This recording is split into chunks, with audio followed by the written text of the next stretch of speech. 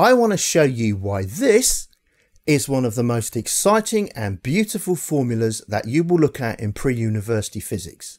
If you found it hard to derive, then hang around because I've got lots of tips and tricks to help you that I've picked up over 20 years of teaching. We start by imagining a perfect cube where all the sides are of length L. And what we're going to do is take one of those particles and allow it to only move in the x direction at a constant speed. This means that as it collides with the orange wall, the momentum is mu. After it leaves the wall, when the collision is over, its momentum is minus mu because its speed is now in the opposite direction, or its velocity, I guess I should say. Change of momentum will therefore be the final momentum minus the initial, which in this case is minus 2 mu. Between each collision with the orange wall, the distance that the particle is going to travel will be 2 times L, from the orange wall to the other side and back again. Now we know that speed is distance over time, and rearranging that we can say therefore that the time to cover that distance is going to be 2L over u. This next bit is something that people usually find quite tricky.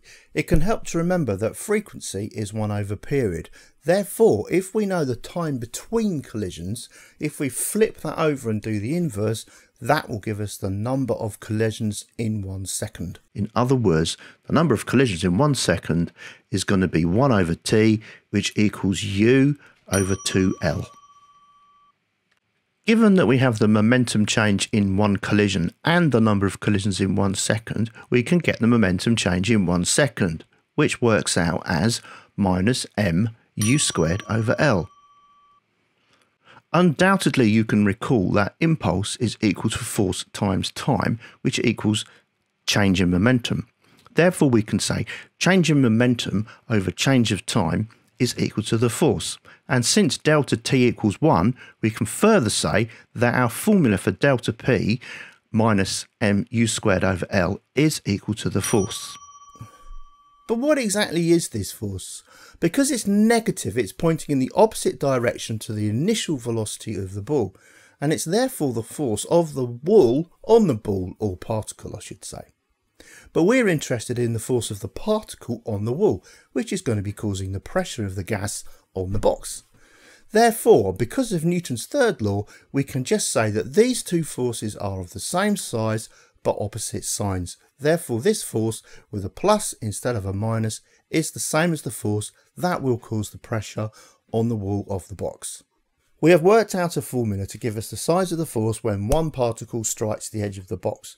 But of course we don't have one particle, do we? We have lots.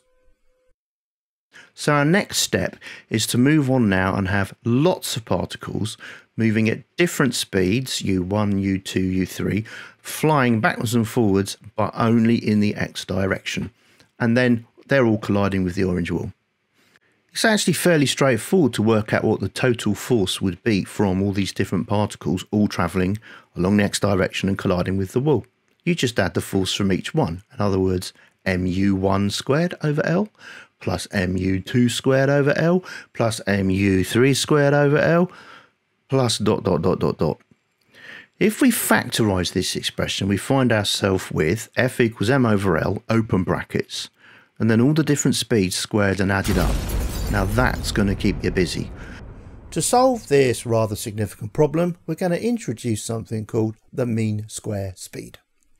As you can see, this is written u for speed, square for square, with a bar over the top to indicate that it's the mean.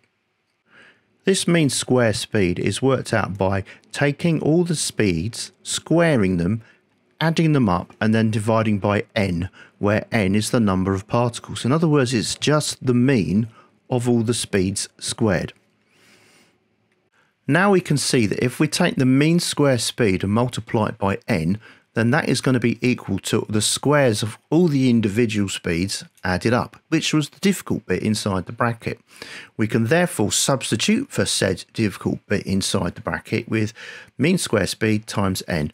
And this therefore leads us to a nice simple little formula for the force on the wall caused by n particles.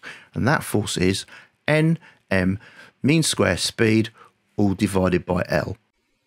Don't forget that what we're trying to do here is to come up with a formula for the pressure inside a box in terms of how the individual particles are moving. But pressure is equal to force divided by the area. And given that we have a cube here, the area of the orange face is simply L times L, or L squared. Therefore, we can say that pressure equals Nm mean square speed divided by L cubed. And of course, L cubed is equal to volume. Therefore, we have volume on the bottom. Rearranging, this leads us to a really simple and powerful formula. Pressure times volume equals Nm mean square speed. Well done to you if you're still watching, and super well done to you if you understood most of what I was going on about. I find most students take a few goes through this part of the syllabus. We now have a formula that works for particles moving in one direction, so in the next video we'll generalise this for particles moving in all directions. But don't worry, we've done most of the heavy lifting, so I look forward to seeing you all next time.